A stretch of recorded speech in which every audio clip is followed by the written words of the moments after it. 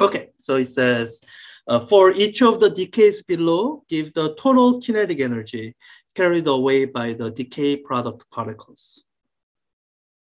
Yeah, so I think most of this is a table looking up exercise.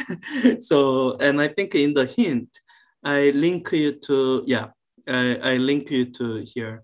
And I think the errors that were in table 11.1, they didn't fix all the errors. I think you can refer to the table because the most significant error for the purpose of this question was the mass of the neutral K meson, and I think they fixed that. But you know what, let's just work with the thing that I know has no error in it, or if they did, they should have fixed it. So let me just show example of, let me do two of them. So A and B are both mesons, pi meson, K meson. C and D are both, they both involve baryons, sigma baryon, decaying into neutron, one of the baryons, or sigma naught decaying into a lambda baryon. So let me do B and D as an illustration of looking up the table. So for the, so in order to answer B, these are what I need. For B, I need the mass of the neutral K meson. Sometimes charged particles have different mass, so make sure you look up the right one. And I need masses of the charged pions. And again, sometimes a different amount of charged versions have a different mass, so be careful. I happen to know that positive and negative charged pions are particle-antiparticle pairs of each other, so they will have the same mass. But in general, do be careful because, like, if you're looking up baryons, delta baryons, delta plus and delta minus are not particle-antiparticle and won't have the same mass. Okay, so let me look up those two masses. So I could look up summary tables, but you know, I think I did the summary tables before. So, well, you know, this is where I'm, okay. Yeah, so let me do that. I wonder if I can, so I can definitely scroll through here. That's one. Wonder if I can do this. Pi, what? I don't know. Pion? Never mind. I don't know. I've never used the search functions, and I guess I won't. So this is the meson summary table, meaning they whittled down the information to the kind of bare minimum necessary. So, oh, I have my charged pion right away, and there's my mass of the charged pion. Let me write them down. And from the way it's listed, I can see that it's listing both of them as I knew they would. 139.57, that should be enough precision. Okay, so I need to find the K meson. Scroll down, ADA, that's not it. These are all kind of excited states. I'm just gonna scroll through them. Yeah. A lot of, they are listing it by their quark composition. All these mesons have only up and down quarks, no strange quarks. So when I reach way down,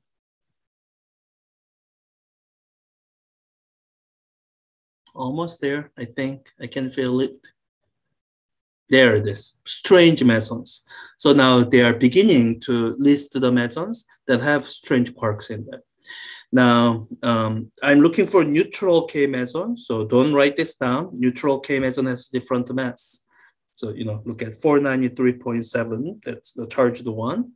The neutral K meson that you will see when you scroll down is 497.6. So it has a similar mass, but it definitely has different mass. And I think in this question, it will be different enough to actually matter in grading.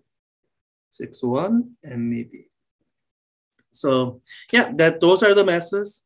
And the rest is kind of a simple arithmetic you can do on a calculator. So the simple arithmetic is mass of the neutral K meson 497.61 minus the rest energies that are on the right hand side, two of these. So 139.57, 139.57 minus another one of those, 139.57.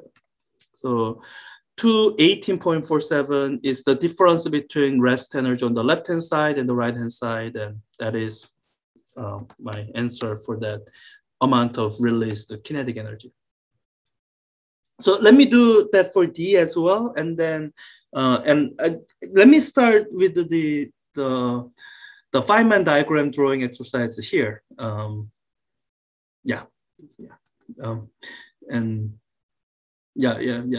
if I need to come back to these tables and look it up, I guess I'll do that. In fact, let me open this up on a separate tab. And so for part D, I need my baryon table. And it can simplify your lookup if you know their rough quark content because they are listed in that order. But if you don't remember it, then you just scroll through it more slowly and deliberately. So I'm gonna need to find the mass of the neutral sigma baryon. Don't be distracted by the charged ones you're gonna see. And I'm gonna need mass of the neutral lambda. I think lambda is also baryon. Sometimes you can't, you just have to know. And gamma is a photon. Photon has a zero rest energy. So these are the two masses I need to look up, and let's find them. It's the baryon summary table. It'll again be ordered by quark content. So it's gonna start out with the baryons that contain only up and down quarks. And I think both of those baryons have at least one strange quark. So I don't expect to see sigma and lambda for quite some time. Yeah, so here's a neutron, and these are all kind of excited states. And then they should also list things like a delta baryon at some point. And yeah, delta baryon. It's still only up and down quark. What's different here is that it has a nuclear spin of 3.5. So that's interesting. And we are scrolling. Okay, there it is. Lambda baryons. Okay. It has strangeness of -1. Yeah, one strange quark. So here they are giving the quark composition for only one of them, the neutral lambda baryon. For all the other lambda baryons, you can kind of figure out their quark composition by looking at the charge, because with the combination of up, down, and strange, knowing the charge kind of constrains what their quark composition should be, and the limitation that it has only one strange quark. So lambda 0. Wait, is there any other? Yeah, there's charged lambdas. I think there's lambda minus. Let me just to make sure I am right that there's lambda minus.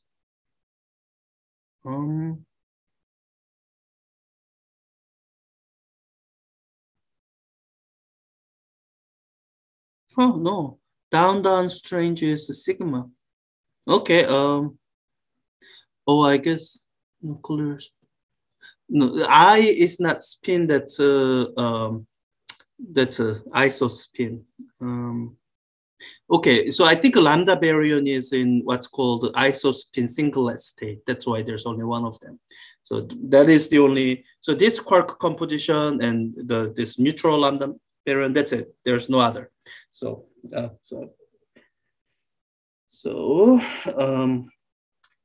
that's the mass of the lambda baryon. 1115.68 MeV. There should be enough precision. Let's do sigma baryon. And actually, while I have this, I'll look it up later if I need to. Sorry, I'm thinking about the quark composition because right after doing these first two parts, I want to draw some Feynman diagrams, and you have to know the quark composition to do that. I'll see if I can remember. Okay, sigma baryons. So sigma baryons come in three combinations. They're giving you the three possibilities here: up strange, up down strange, and down strange. And because up and down quarks have different charge content, these differences result in differences in the electron charge. And it doesn't matter for our purposes here, other than to make sure that we are looking up the correct mass, not sigma plus, but sigma 0, because the rest mass will be slightly different, and that difference is enough to matter. 1192.64 MeV. Okay. Well, I think I can do this calculation in my head. I'm subtracting two numbers, so it should be. I mean, I say I can do it in my head, but can I is the actual question. 70, I want to say 6.96. Is that right? It'll be so embarrassing if I'm wrong.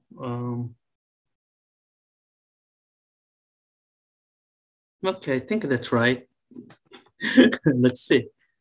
All right, yeah. So we did a calculation for two of the processes, and I trust that you can do the rest to yourself. So what I want to use that time I'm saving by not doing the other two is I want to show you how these decay processes are represented using Feynman diagram. B is a more interesting one. So let me start out with a B. So this is, let me first write out the decay process with the quark composition. That way I know what particle lines to draw in my Feynman diagram.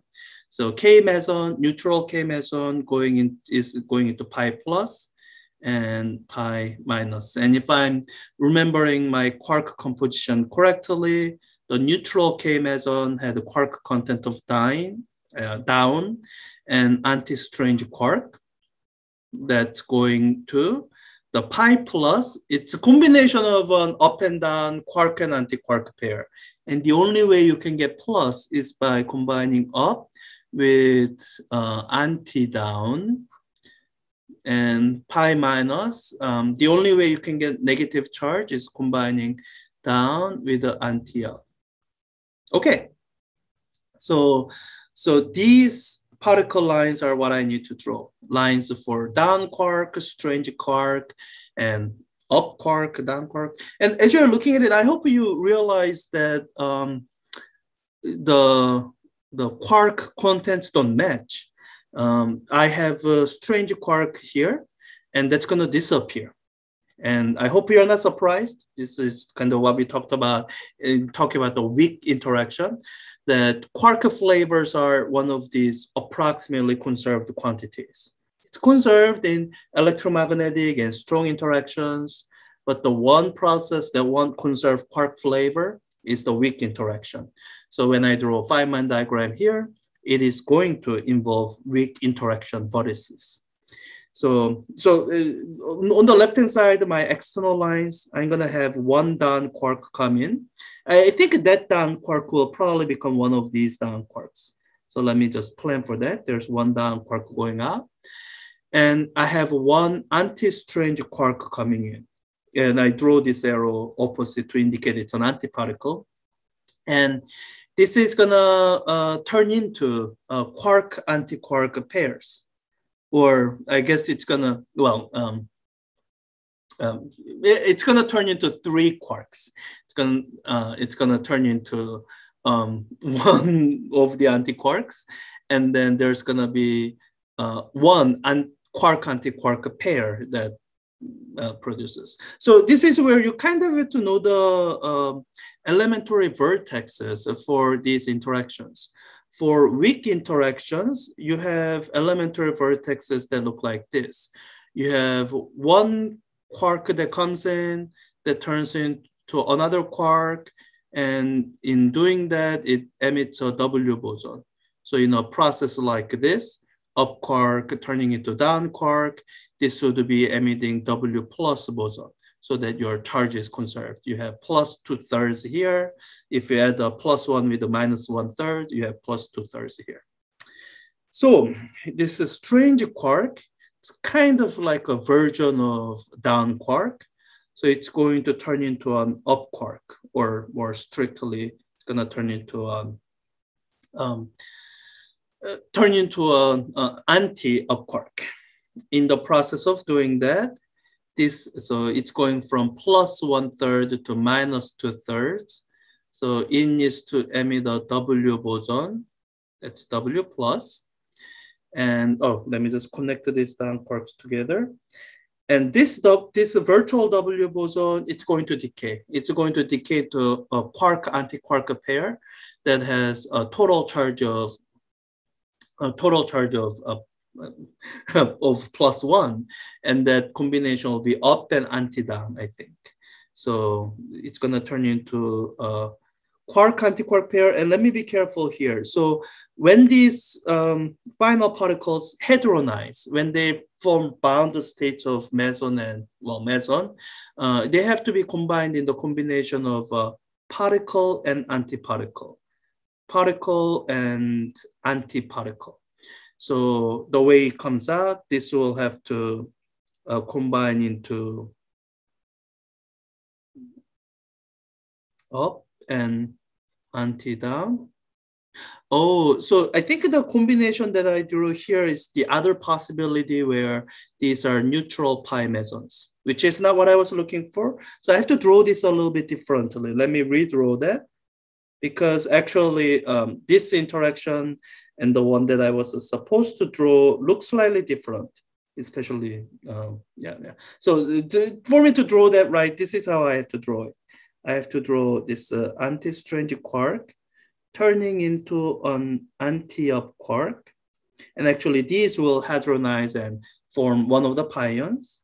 And the W boson that's emitted here, it's gonna decay into pair of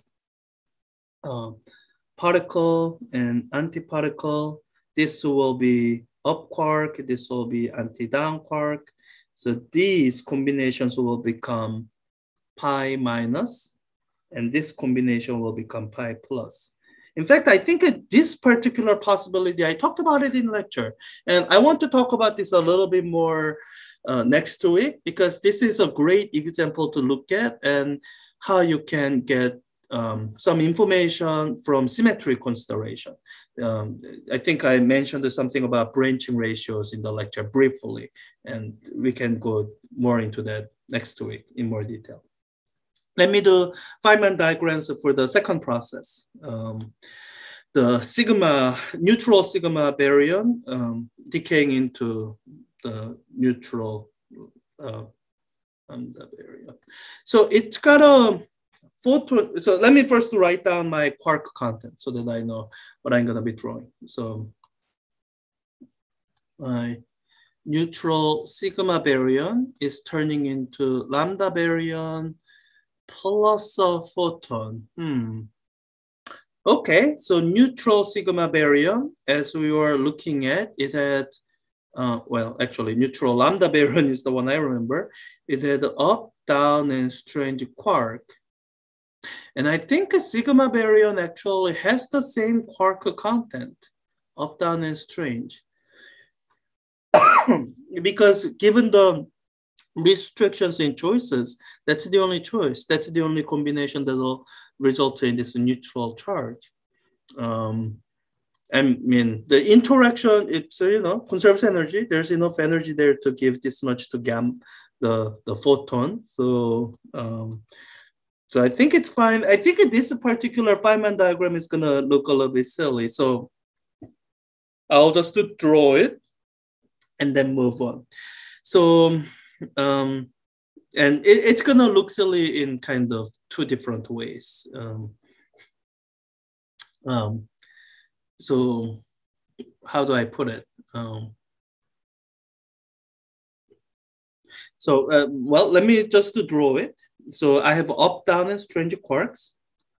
So each baryon at the fundamental level consists of 3 particle lines that represents the quark content. And they actually, especially at this low mass end, they tend to be more complicated than that. You know, these are bound to each other. They're constantly exchanging gluons. So the way I'm drawing it, it's really underplaying the complexity here. And now these quarks are turning into the quarks in the lambda baryon. And to the untrained eye, nothing is happening. Up, down, strange quark. So what I need to insert to represent that there's an emission of a photon here is, so all these particles, they carry charge. Up quark carries a charge of plus 230. So since it has the greatest magnitude of charge, let me associate this vertex with up quark. But it's not necessarily that way, but I'm going to. So at that vertex, you have the elementary QED vertex. So in elementary QED vertex, what you have is charged particle coming in and going out, and it emits a photon. That's an elementary QED vertex. So at this vertex, you have a photon that's being emitted. And that's it. And to some degree, this looks kind of silly, especially because if I had attempted to draw this as just one particle, I've actually would have drawn something that's not physically possible. One, you know, if these had been elementary particles, they are neutral. How does a neutral particle interact with the electromagnetic thing? And if this had been elementary particles, then also this entire process is not something that could conserve energy and momentum. But with the sigma baryon and lambda baryon, it is possible because there's internal structure. As the up quark gives us this energy, the binding energy between the quarks can change. But in terms of diagramming it, so this Feynman diagram is probably not as calculationally useful, but this is how you do diagram it with one elementary QED vertex and kind of spectator quarks that are going by.